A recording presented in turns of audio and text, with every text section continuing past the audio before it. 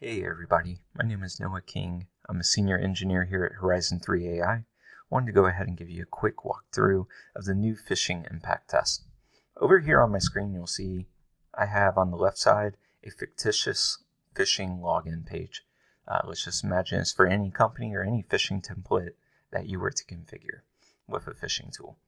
On the right we have the NodeZero portal, and I've already gone through a lot of the steps to set up a pen test, run a Docker container in the network, and now I have a phishing JavaScript snippet that I'll go ahead and copy, and then I'll take this and I'll paste this into the actual phishing HTML.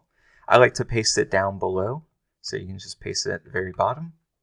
You can run validation to make sure that that script works locally, that everything is set up before you start your phishing campaign and phishing users. From there, let's swap pages and let's look at a running pen test.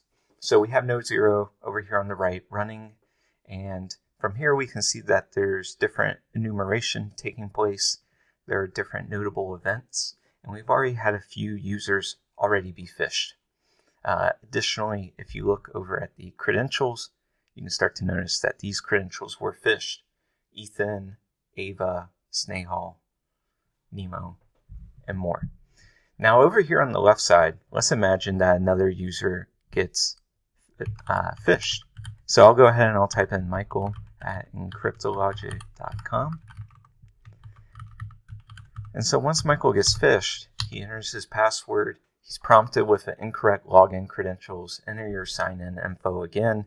Maybe he thinks he typed his password in wrong, tries another variation, tries to add a different username variation, and just keeps submitting it until he realizes that it leads to nothing. So from there, the user isn't able to log in, and then they abandon the page, but we've captured their credentials. So at this point, the credentials are being relayed to NodeZero. NodeZero is spraying those credentials all throughout the network, and you'll also see those credentials flow in through the real-time view of any users that get phished. That makes it for really interesting just to watch as the pen test runs. You are able to monitor that.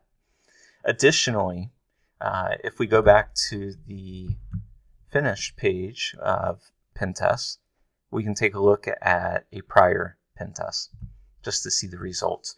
NodeZero includes a lot of different graphics and visualizations, such as the user chart showing you how many users versus credentials were actually validated in the network. We can also start to correlate that Sarah in sales, her phish credential led to 11 domain users being compromised. Noah led to a lot more downstream impact. Ethan led to a little bit more, a lot of host compromise. And Ava led to a lot of things as well. So you can start to click through that and see different ways that credentials lead to different impacts downstream. We also provide a overview of your phishing, baseline risk, and compare that to the weaknesses in the network as well. So you're able to see all those things.